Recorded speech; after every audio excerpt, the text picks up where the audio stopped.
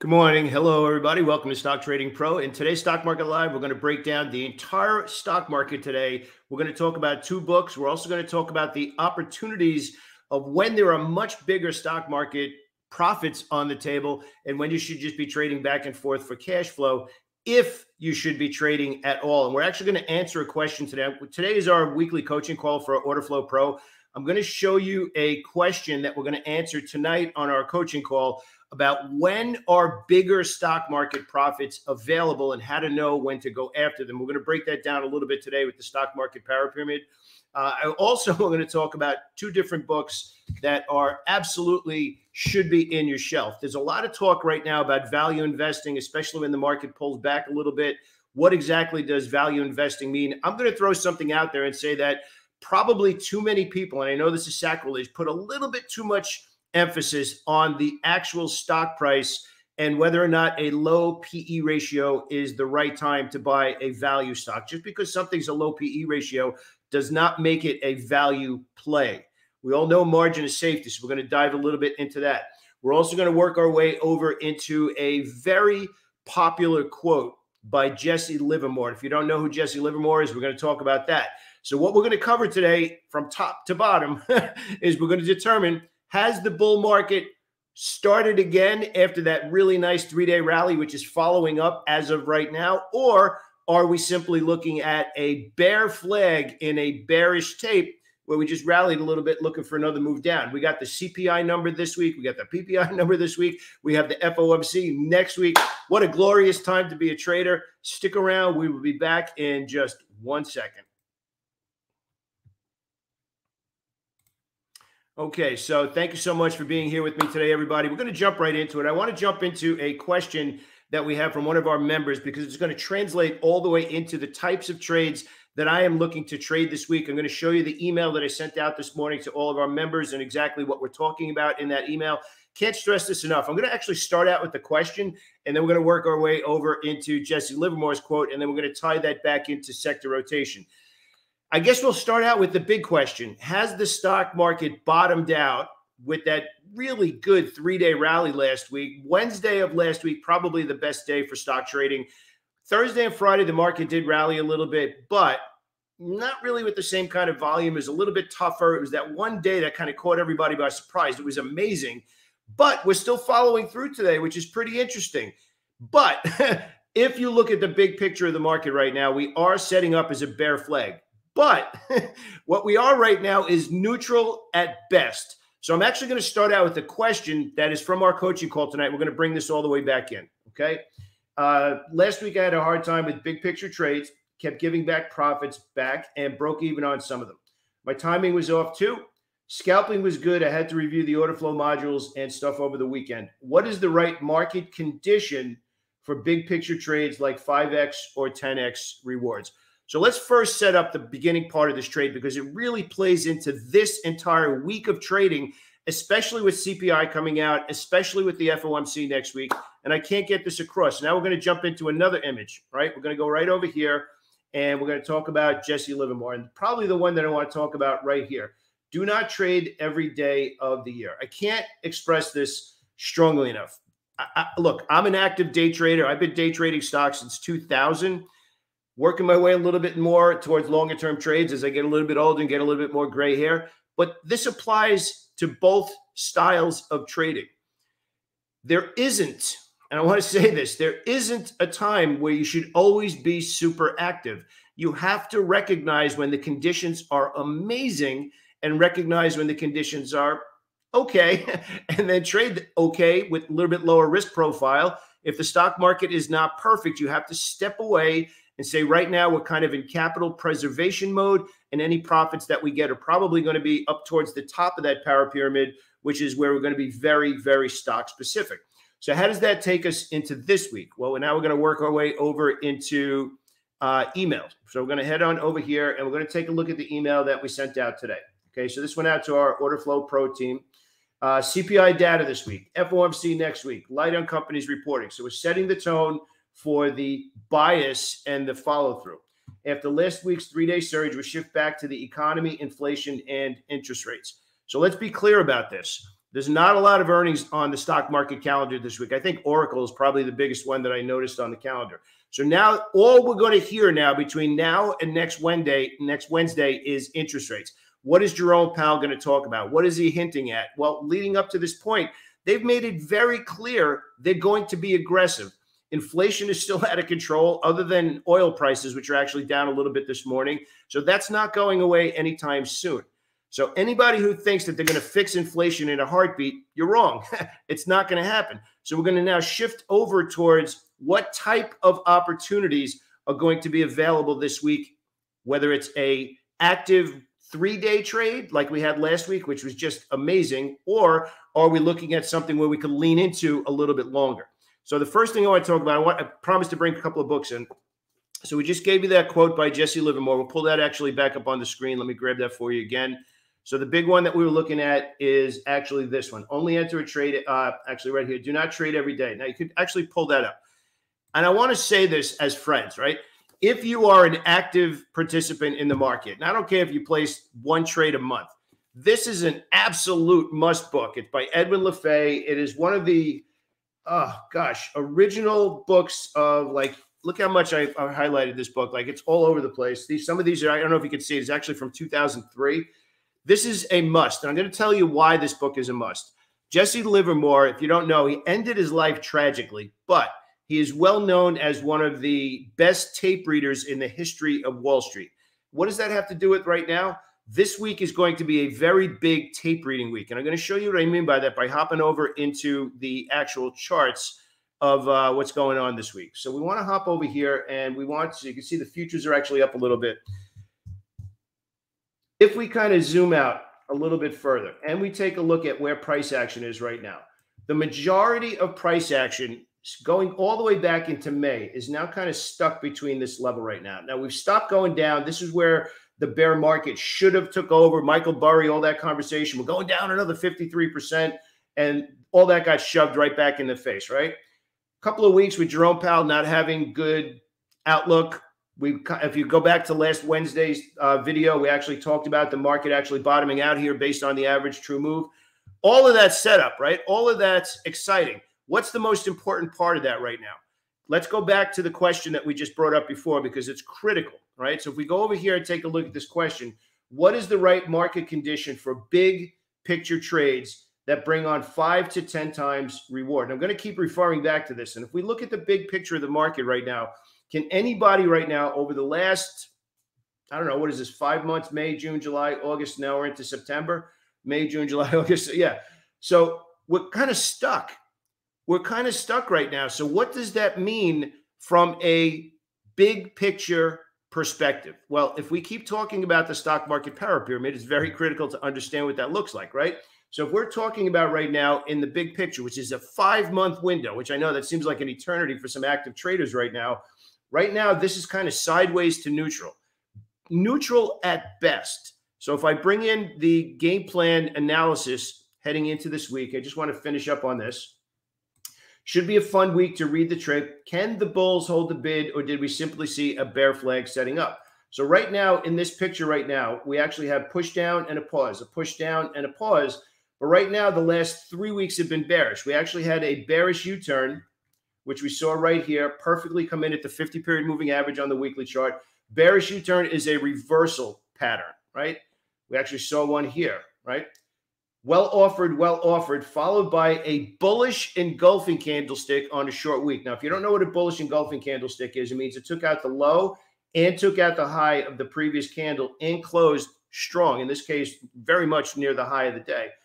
But look at the bigger picture here. Look at how many weeks were either bearish, barely bullish, or neutral. So if we go back to that quote by Jesse Livermore, and I want to keep bringing it up because it's that important, do not trade every day of the year. So that quote can also be used in the context of how often and what kind of aggression we should have. And I guess really conviction is probably a little bit better word for that. So again, I want to go back over to the email because I want to give you my mindset for heading into this entire week. Now, this is really important because when you have your mind set, it can be an opinion that's hard to change. We don't want to have opinions. We want to have a bias. We want to map out this based on what's happening. This is what I expect to see. And what's exciting about that is we kind of take ourselves away from predicting or forecasting, but more importantly, believing that we need to be right. Great traders, traders that last a long time, are ones that form a bias and then have a plan if that bias unfolds. So I'm telling you right now, the bias for the week, while last week was impressive, we have massive headstorms this week. We have PPI, CPI, and FOMC next week. Right now, we are bearish to neutral at best. The bias is neutral at best, critical to have a process so you can get chopped up. Now, this is a big part of this right now. If price action doesn't make sense to you, it's okay to be in cash.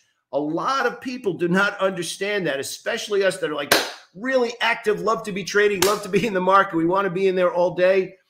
It's fine sometimes if the market does not meet the model of the way you read the tape or the way that you set up your trades.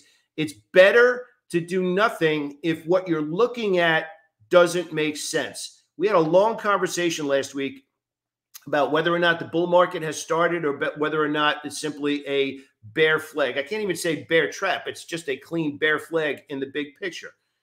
So what does that mean? The very fact that we are having a discussion about it not being obvious should instantly tell you if you normally risk this much, it's time to drop that risk down other than stock-specific ideas. And actually somebody posted in here, Eric, Healthcare did line up a little bit last week. I'm going to actually, you know what? Let's actually take a quick look at that. We'll look at XLV, healthcare. So we did actually see a little bit of a pop last week in healthcare, and we'll break that down in just a second.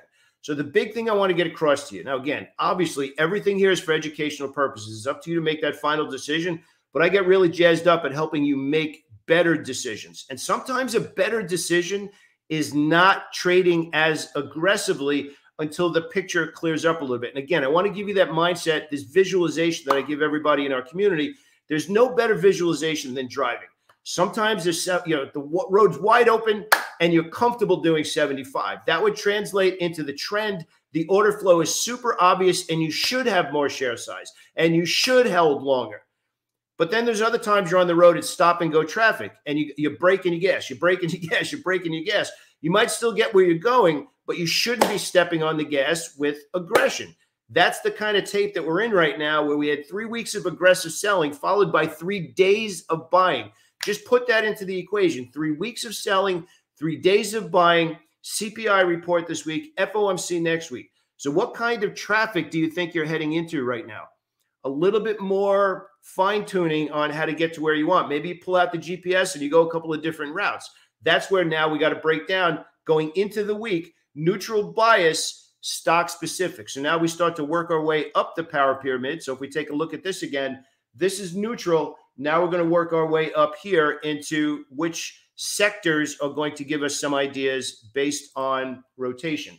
So if we look at rotation heading into this week, last week, the last 5 days, just absolutely amazing. Now, what floated to the top? What's been the strongest over the last 5 days? This goes back all the way to the previous Friday. We've talked about financials and we've talked about the banks. Wells Fargo is probably at the top of the list of the banks right now, right near a breakout level. So Wells Fargo right now over 47. We get questions all the time. Just give me the price. Tell me where I'm going to get in. Wells Fargo over 47 is a level.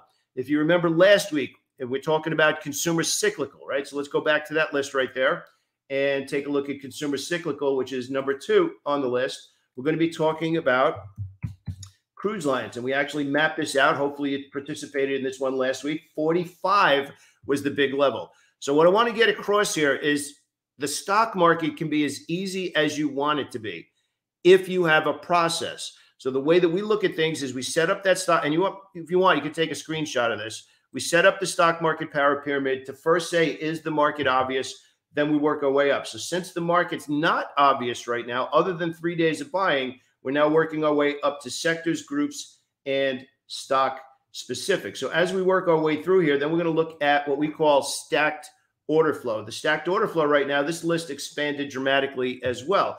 But what we want to do now remember what we're doing. This is our treasure hunt part of trading. And we're trying to make a decision. Has the bull market started? Has the stock market reversed? And we can get in there? For me, the answer is absolutely no. I'm looking for more stock-specific and industry group-specific ideas. I want the Fed out of the way before I step on the gas and say, okay, now I'm going to hammer this. I'm going to hold longer. And now I'm going to be trading for cash flow. We got two good questions this week that we're talking about this evening on our coaching call, which is all about the current market conditions. If you are getting your head beat in right now, where you're trading long, you're trading short, and nothing you do is correct, it simply means that you need to dial in your strategy a little bit to say, is it obvious now? Are buyers or sellers doing something obvious? If the answer comes back yes, that means that the time frame you're watching, the answer is yes. But if you're still getting your head beat in, that means it's the wrong time frame for you. That's so important. I can't express that. So now let's break down the sectors a little bit more. All right. So we know coming into the week, pivotal week, the stock market, possibly the most pivotal week of the year. So I want to say this because I want to give full transparency of what I mentioned yesterday. We have every Sunday at 11 a.m., we have a swing trade review session and a game plan session for the coming week.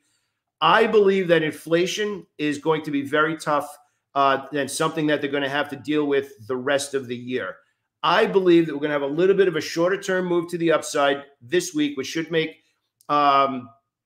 reading the tape and cash flow type trades more prevalent this week. So that means that I'm not going to be looking to build positions on the long side this week. I'm going to let my existing positions follow through, wait for the FOMC next week. That doesn't mean I'm not going to trade. It just means I'm not going to trade with the same aggression from a share size perspective because the market's neutral. And I am not going to be adding to positions because of all the big numbers coming out this week, including the CPI this week and the FOMC next week. So if we work our way through the rotation and we see the amount, again, you can see sorted by gain over the previous trading days. Now we want to break this down and we want to take a look and see where are pockets of opportunity. So as we just pointed out before, healthcare, there's a couple in here. Sava is actually number one on the list. If you haven't traded Sava recently, it's actually near a breakout level. And you can see it's got some room to go. Now, I actually did get a couple of emails about Sava because we talked about this. Again, healthcare, Sava, the stock is volatile. You really, really need to understand this stock. If I'm giving you insight as a friend, especially if you're on the day trading side of things, but if we talk about the swing trading side of things, Sava is a news mongrel, for lack of a better way of saying. There's no black and white, and I mean, there's no in between. It's either really on one end of the extreme or really on the other end of the extreme. So for everybody who reached out to me about Sava this week and healthcare, it's absolutely lining up. It's absolutely breaking out. You got to really know the stock. We actually talked about a few of these stocks last week as far as setting up ideas. This is not a stock for the faint of heart. I will tell you that right now. It meets the criteria, but it's not for the faint of heart. If we continue to work our way through, we should notice now consumer cyclical. We just talked about Royal Caribbean. We talked about Tesla. We talked about Airbnb. We talked about Hilton. Money flows at the same time, and that makes it easier to trade those ideas. So right now we're looking our way up the power pyramid. We're going beyond the sector and now into industry groups.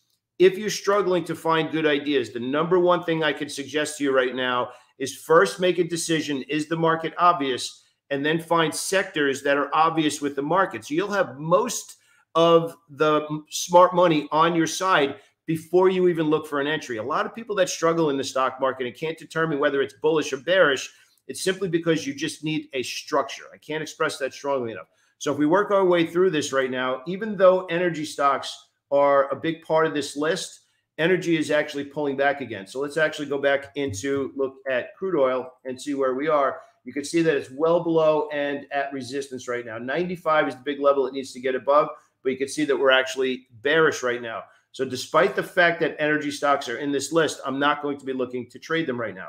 We do have a couple of financial stocks. We actually just mentioned Wells Fargo, and I'm looking at Wells Fargo above that level. Some of the other stocks, and probably one of my favorite stocks, if you remember last week, we talked about the solar stocks. Now, they're getting a lot of help from Washington. Anything that's clean energy and that kind of stuff is getting a lot of attention right now. And they were a really good short-term trade, but they went a little bit too far, too fast to justify the risk. However, one of my top ideas heading into today is Run. Run has now actually paused right at a big breakout level and right here. And after 3 days to the upside, you can see it's a little bit down a little bit this morning, but I'm looking for it to trade above 39. Now, I want to be clear about what I just said, because sometimes people hear just a little part of what I said. I like run above 39. That's where I'm looking to start an initial position if it breaks out.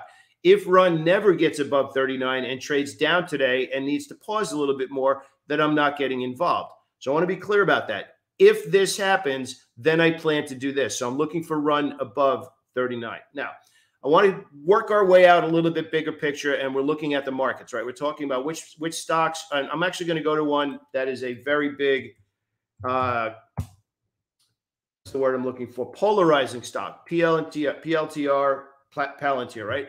A lot of people talk about this stock. A lot of people love this stock. A lot of people love the CEO of Palantir. He's kind of a little kooky and, like it's exciting, right? The company's not making money yet in order to justify this. So I want to bring another book into the conversation. Probably, obviously everybody's heard of Warren Buffett, and there's many, many different ways, discounted cash flow analysis, all of those things you could possibly be looking at. We just talked about price earnings ratio, and just low price earnings ratios are not necessarily a value stock. So what is a value stock? So I want to set the tone now for now and throughout the remainder of 2022. I believe that inflation at the rate that it's at right now, and again, this is my trading experience, I think that the market is going to, between now and the end of the year, I think it's going to have to take its lumps a little bit in order to reestablish where we were last year in 2021, even though 2021 was mostly from quantitative easing. But here's the thing. If you want to elevate yourself, right now is the time to think about if the stock market does crash, if the Fed raises interest rates so aggressively that it causes the money supply to change and stocks start to go down, let's think like business people and think what stocks are going to be valuable that I'd love to own those businesses. So we have to now set up at the end of the year getting ready for it. Now, the biggest thing in this book, and I'm sure a lot of people have seen this book, Robert Hagstrom, right, The Warren Buffett Way, probably the biggest thing in this book. Now, let's just say what it is. Long-term investing and going over all the financial reports and everything like that, it's an absolute part of it, right? You need to understand income statements, balance sheets, cash flow, and all that kind of stuff. But I want to be clear about this. What is the easiest thing to do? And I'm going to put this in here about Palantir, okay? Do you understand what Palantir does? So in other words, if the owner of Palantir, and it's government contracts and all that kind of stuff, but it's secretive, right?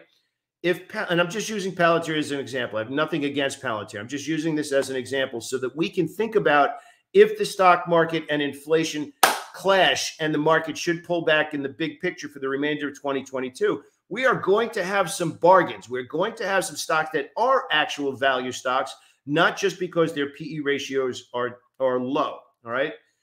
So what does that mean? Whether it's this book or whether it's the book from Peter Lynch that came out, I believe in the 80s, One Up on Wall Street, what business would you like to be an owner of? That's the question you have right now. If your neighbor came down the block and said, I want you to invest in my deli, I want you to invest in my Italian restaurant, you'd want to know what they do. And you want to know, are they good managers? Do they have a track record of actually earning money? I'm going to say this clearly right now. If you think about one of the biggest parts of this book, which is, would you like to own the business? Not would you like to own the stock for 3 days, for 3 months? Would you like to own the business? If somebody said to you, put all your money in a 401k in this thing, you'd need to know, do they actually run a profitable business? This book is going to be a big thing that we're going to keep going over between now and the end of the year, because I don't think that stocks are at that margin of safety right now at all. I think if we get to the point where we pull back a little bit more aggressively, and I think we are because of inflation, then we're going to have a lot more conversations about which stocks meet the margin of safety number, for lack of a better way of putting it. If you don't know what margin of safety is, it essentially means if this is the right intrinsic value of the stock, I still want to get it lower than that, because that's really where the risk in a trade is for a value investor, where you're actually buying it cheaper than maybe even its book value or something along those lines, right? So if you don't have this book, it's a tremendous, tremendous book. But more importantly, this is getting prepared for something that is, in my opinion, likely to happen later in the year. So if you start preparing now to understand if the stock market crashes. And I want to be clear about this. I don't want that to happen. I'm just kind of reading the tape and reading the tea leaves. I would rather be prepared for an opportunity that never comes than not prepared if it does. And I want to say this in a big way.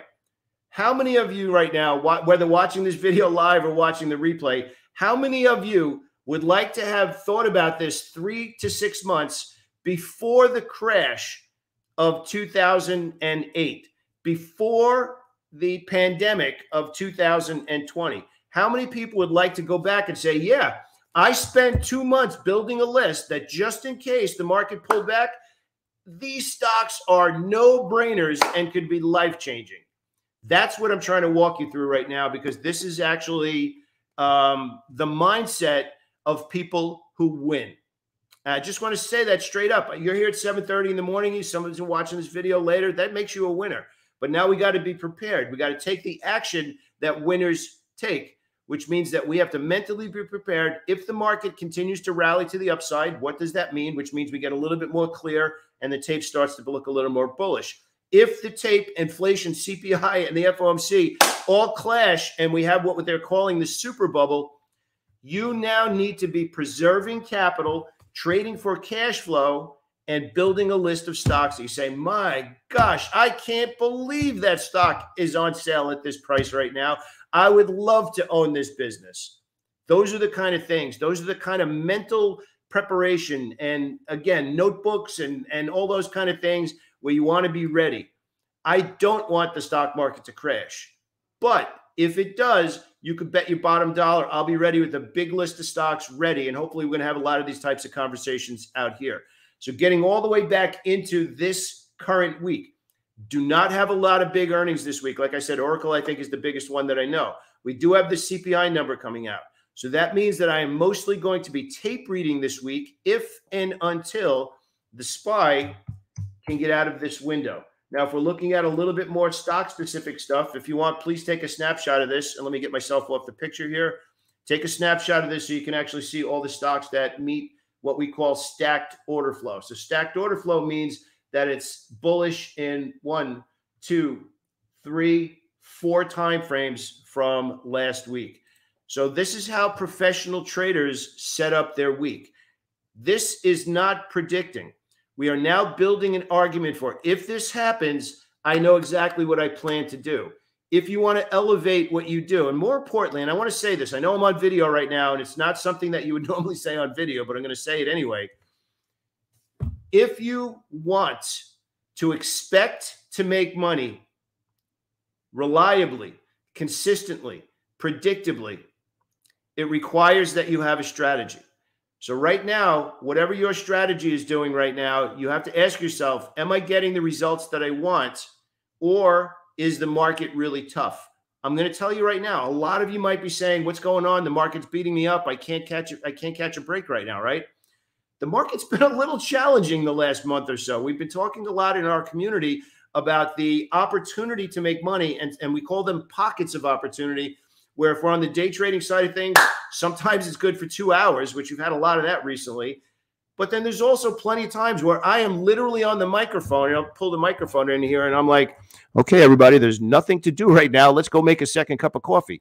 That's real trading, and that's the stuff that you need to recognize. Right now, we are kind of in a bearish to neutral market in the big picture, which means that we really need to dive a little bit deeper into the rotation and where those stocks are trading. Now, the one thing I do want to point out, and we mentioned this last week, I think we've been mentioning it for a couple of weeks now, is basic material stocks. Basic material stocks have been floating to the top of that list, and I've been watching them quite a bit. We've been actually, let me go into the list of stocks. I want to make sure that you have those as well. So if we hop on over and take a look at basic material stocks and we filter them down, and what we're looking for is we're looking to see which ones are above the 50-period moving average, which ones actually have some room to go. Now, Alcoa, again, you can see we're kind of still stuck in this box. I loved Alcoa over here, did not follow through. We actually talked about CF, which actually pulled back, and we were looking for it in the 110 to 112 area. Didn't get it until over here. So let's walk through and see which ones are setting up well for this week. BHP, no. FCX also needs to get through this level. Rio, no. NTR, Maybe we got pretty good bullish price action here. Steel stocks, STLD and X, both of those, and look at the profit potential here. Mosaic actually has been strong, but again, 3 days. We need to get out of this window. So out of everything I'm looking at right now, I'm probably going to be leaning towards steel stocks. And again, NUE, same thing right there, and you got some room to go.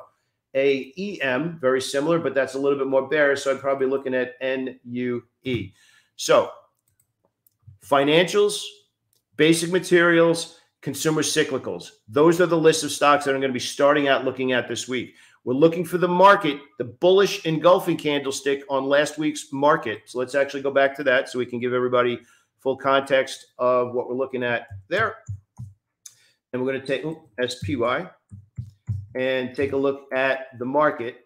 What are we looking to see happen in the market? So because of this bullish engulfing candlestick, we now want to see this happen. We want to see higher highs and higher lows. So right now the SPY, let's just say it's right around 409, just for this conversation right now, right there. So whatever, let's mark this down. We're going to talk about this as the week unfolds.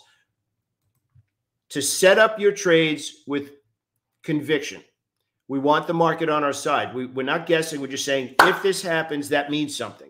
So right now, wherever the SPY ETF opens up today, Monday, that's going to be our line in the sand. That's how we're going to read the tape for this week. So we want two things to happen.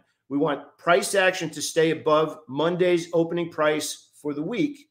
And best case scenario, the bullish engulfing candlestick from last week, which is this candle right here, we want to see it go well bid, which means higher highs and higher lows.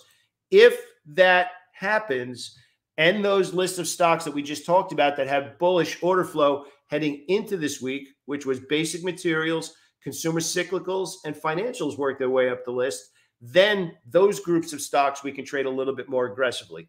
If the stock market opens today and does not follow through on last week's buying pressure and trades below the opening price, then we go to the list of stocks that have bearish order flow, and that would be this list of stocks. And you can see that's actually now dominated by tech stocks, right? So you got NVIDIA, Marvel, Qualcomm, WDC, right? So you got a bunch of tech stocks in there as well.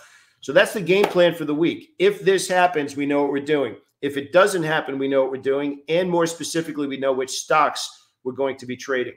This is how you wake up every day and every week and every month expecting to make money. Now, I want to be clear about this. I don't make money every day. I don't have to make money every day. I have to make more when trades follow through and keep my risk smaller. And that's a big part of trading that a lot of people don't understand. They believe it got to be right every trade. You don't.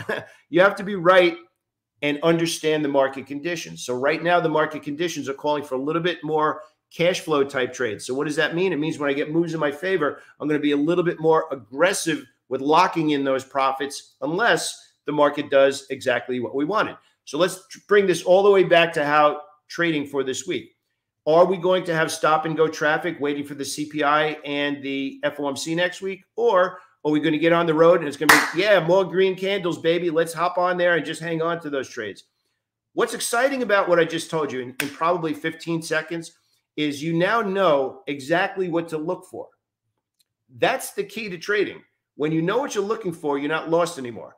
Here's where you separate yourself from everybody who says trading doesn't work. The stock market is tough. It's if you know what you're looking for and you see it, you mix it up. You get in there. You're comfortable taking risk. If you know what you're looking for and you don't see it, that's the part of trading where you separate yourself and you do something special. Because if you don't see what you want to see and you don't trade, that's smart trading. The traders that struggle know what they want to see, don't see it, and trade anyway, and they're just throwing money out the window. So I just gave you the whole breakdown of how I'm looking at the market this week. So I'm very excited to be reading the tape this week. It's going to be a little bit more short-term trading unless the market can maintain that bullish engulfing candlestick from last week. So very excited for this week. I can't wait to read the tape. We're going to get some good volatility. I think pretty well. We're going to know after the FOMC announcement next week what the remainder of 2022 is going to look like. All the Fed conversation, Jerome Powell conversation. So what does that mean? Let's get ready. This is going to be an amazing week of trading. Thank you so much for joining me here today, everybody. I will speak to you on Wednesday.